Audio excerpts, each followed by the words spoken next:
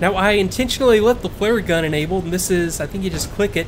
You click it and you fire off a flare, and then it automatically reloads. Does it not? Yeah, it automatically reloads. I think you have 3 or maybe 4 flare. I could have swore you could have seen, I think in the 190 you could actually see the reloads. But yeah, pretty neat. Not much practical use unless you're doing multiplayer and you're just doing like comms out type things where you just want to give a signal to another player to either take off or to land or whatever, you know, you could use that. But yeah, it's just neat to see in either case for our purposes here. So let's see, navigation. We're out here just holding over, over a Napa at this point. Am I not over a Napa at this point? Where is the airfield? Oh yeah, right behind me. I just overflew it. So let's go ahead and start going out to Krimsk. Now, this indicator, okay, we just have like a little magnetic indicator. Do I have like a little compass anywhere, or is this it? I think this might be it. I don't see another like backup magnetic compass. So what we get here is just a course that we're flying. Like right now, if I level out, you can see that we're flying about 165 on the course. Now I can also just rotate the entire thing around and use it as sort of a course setter. So if I wanted to fly, you know, from here, it's going to be about we'll just say maybe about 0.75 as a course to a Napa. It was 0.90 from the airfield. So yeah, from here it'll be probably a little bit closer to 0.60. So in this case, I just need to turn until my little indicator lines up, or if I just wanted to use it as a, like say for example, I were looking at a map, and let me bring up a map real quick, and this is kind of the way that I would do it if I were using it in conjunction with a map. I would just have it as straight up or straight ahead is due north. Let me bring up a map real quick and I'll show you exactly what I mean. Okay, so I have this map right here, and for some reason the auto maps that loaded just were a little bit weird. I think it's because I'm so far to the west on the map that it just didn't give me any good maps, but it kind of went to the Crimean Peninsula area instead of the area that I'm at right now. But, you know, say that I know that I'm down here, kind of to the bottom left of the map, which I pretty much am. Okay, I've got due north on the map, then I can correlate that directly, so I know that I'm heading, actually, directly away from Krimsk at this point. So if I wanted to turn back to Krimsk, I would know that, okay, in this case, I need to fly about 0.60 from the bottom left to the top right. So then I would just bank left or bank right until I'm at about 0.60. And conversely, if I wanted to use it as a course setter, then I could just set the course to 0.60, and same thing, I just fly it around until my little aircraft indicator lines up with 0.60, and I know that I'm flying directly at the intended, the intended destination. So that's how that would work. So a couple of different ways that you could use this, and I'll just use it in the course setter function. Since I'm not using a map right now, I don't really need one because I know exactly where Krimsk is, and I can just do this visually. So let's go ahead and do this. We'll go ahead and fly out to Krimsk, and I will come back. I'll continue reading through the manual, just looking for anything that I wanted to correct from last time, and see where we go from there. I'll be right back. Okay, so coming back up, I just really just kind of overflew a Napa and turned to the, I guess, planned course of roughly 090, 091. So you can see that, yeah, my aircraft is lined up correctly with that course, and even if I, you know, turn my course setter around, you can still see the direction that I'm going. But you can see that the aircraft is kind of deviating back to the left, so I just need to bank to the right to correct it. Now, okay, this is interesting because I'm going to have to, for this to kind of settle down, I'm going to have to level out. So once I level out, it kind of continues to sort of recalibrate itself and get back onto the course. So, okay, let me just kind of leave it level right here, and it's kind of settling back down on the course. So I guess there is a little bit of a trick to this. You just have to just kind of give it time to catch up if you do change courses. Now I can look out there in the distance, and I think I can probably see Krimsk out there. Yeah, right there. That's the airfield. So it's just off to the right. And boy, this is twitchy, isn't it?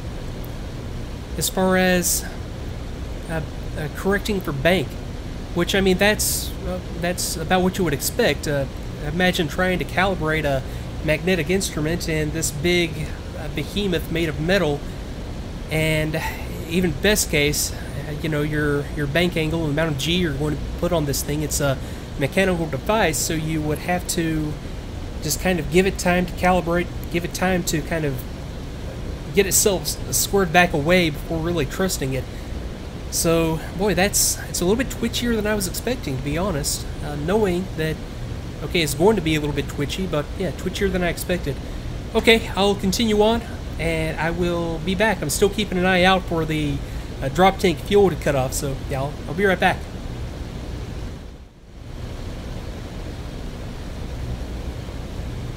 You should be able to see the airfield now. Fly over it to complete the mission.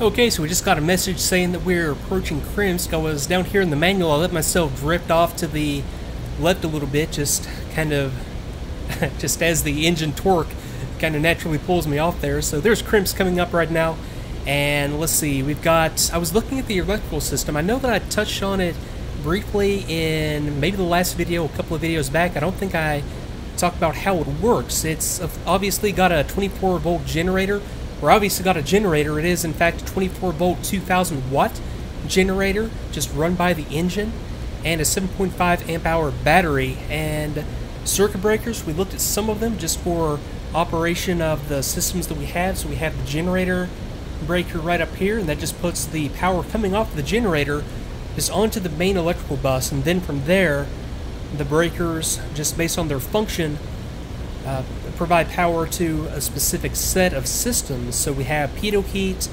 window heat, and heated gloves right here. We have exterior and interior lighting right here and right here. We have on the next page, yeah, we already looked at this one, MW50 starter flares, prop pitch, landing gear compass, rev illumination right here. And then the bottom one, is that right? Yeah, okay, that was the bottom one, V100. So yeah, just for example, okay, let me disable that one. Yeah, you can see, like, for example, yeah, now the compass isn't working. That apparently needs Good job. Needs power. Begin this mission now. Okay, so yeah, here I am over Krimsk. So the navigation was kind of easy this time, but I mean, that's in a nutshell how you can navigate. But yeah, you can see that. Okay, so what all did I shut off right there? I shut off the MW50 system. I shut off the starter ignition. That's probably not a, well, I guess, did that shut off the magnetos? Obviously it didn't, because I'm still running. Flares? So does that mean that I can't fire flares now? Well, apparently I can. Prop pitch automation is off. Okay, landing gear, compass, rev illumination. You can see that shut off, so let me re-enable it. Okay, now I've got indications back up. So let's see. Okay, battery over here on this side, got it. FEG16, FEG25 for the radio and the IFF, and then the tank fuel pumps. Okay, it's a simple system, or simple systems. I wish we had a schematic. I'm sure I could find one if I found like a maintenance manual for the BF109. It might be a little bit hard to find one specifically for the K4, but I know I've seen maintenance manuals out there for this BF109 aircraft in general. It'd be kind of neat to see the schematics and see exactly how all that stuff is tied together. Okay, so continuing to hold here, I've still got the fuel coming from my drop tanks, or drop tank, so I'll continue kind of messing around in the manual, and I'll be right back. Okay, just continuing to hold here over Krimsk and fiddle around, I was noticing that my airspeed indicator was just really acting weird. Right now it's basically down to 0, which is telling me that I probably have some icing that I need to take care of on my pitot probe. So I'm going to turn the heating on and give that a few minutes. So I basically have the air data sensor out there, just doing what air data sensor does. It just based on the pressure coming into the probe, it is going to correlate that to a specific airspeed. Now, what I think happened is, as I was up here kind of in the clouds, is that a little bit of ice might have built up out there. So I've got the heater on. I'm going to give it a few minutes, and that should clear that out and start to give me accurate airspeed indications again. And 2 is a bingo fuel. That's because I did not give 2 drop tanks for the extra fuel, and lest I crash the poor guy like I'm pretty sure I did last time, I'm going to have him return to base. Let me exit out of that. Let me go wingman. Oh, let's see, how do you do this? Navigation, RTB. That should, I think since I'm here over Krimsk, that should have to land at Krimsk. That's how I think that it works. Or, yeah, I could be wrong. It might just, no, actually I think it's waypoint dependent, so assuming that this was set up as a landing waypoint, that's where 2 would go to. And what it does, if it doesn't have anything set up as a landing waypoint, I honestly am not sure. Well, we'll find out, I guess. Let me change course to stay out of the cloud here. And I'll just continue to mess around up here, and I'll be back once my airspeed indicator starts to work again, or I run out of fuel in my tank, whichever occurs first, so be right back.